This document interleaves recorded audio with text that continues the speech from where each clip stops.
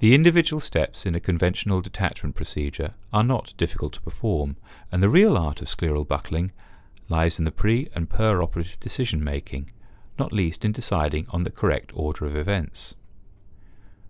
One commonly used order of events is as follows. Firstly, localize and mark all the breaks. This critical step needs to be done early to plan the rest of the operation. Next, perform cryotherapy while your view is still good.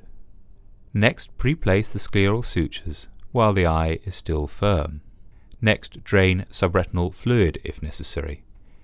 It is best to pre-place the scleral sutures before doing this because the subretinal fluid is a buffer against retinal injury if the globe is inadvertently perforated. The theoretical risk of hemorrhage if subretinal fluid drainage follows cryotherapy has not been borne out in clinical studies.